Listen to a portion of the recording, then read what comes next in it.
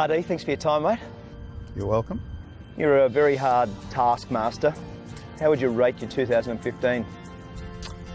I'd say thank God for Bathurst. It was a bit ordinary until then. Yeah, we won some races and everything, and etc. But hasn't been of the standard we would normally like. But as you know, Bathurst can make or break your season, and for us, winning that was paramount. We hadn't won it since 2012, and that really hurt. So overall, not as good as we should have been so far this year, but Bathurst has helped us a lot.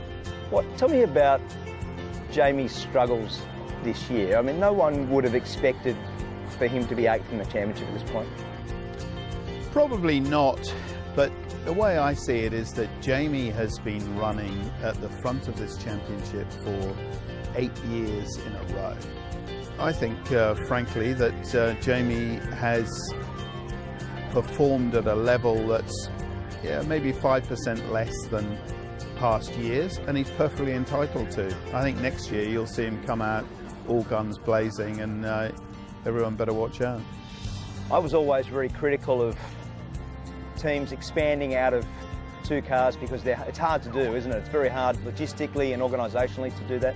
Can you guys run 3 cars properly? I believe we can. The only person that I do it for at this juncture is for Craig, because I think we as a team, Triple Eight, but also as a category, we owe it to Craig to be able to compete for as long as he feels he can competitively.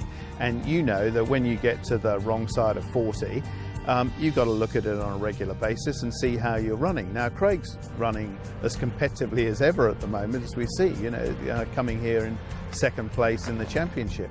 But we need to manage the next few years and give him the opportunity to decide when it's the right time, whether that's in 2 years or 4 years or 5 years or whatever, to step down from full-time driving. Let's just talk championship for a second. Can you and Craig win this series this year?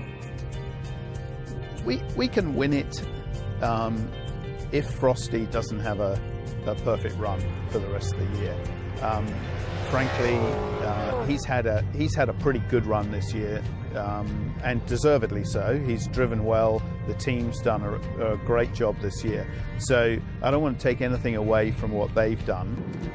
Great for DJR Team Penske to expand, Roger Penske to endorse our series, the championship, running 2 cars.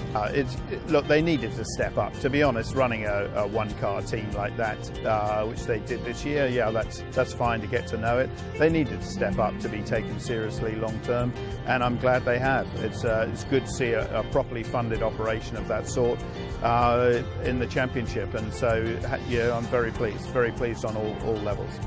Yeah. Mate, thanks for your time. All the best for the championship and all the best this weekend. Thanks, mate. Thank you.